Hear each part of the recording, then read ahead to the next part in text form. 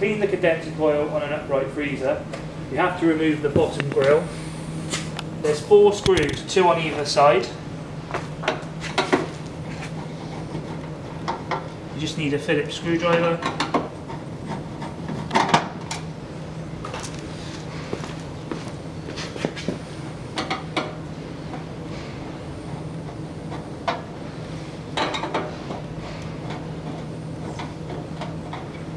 You can then slide off the front cover, and underneath you can see that there's a gauze.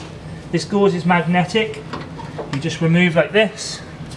You can see the dust build up. Clean that off with either a soft brush or a hoover. Put that back on. Repeat and put the front cover back on with the 4 screws, and that will make your unit run a lot more efficiently.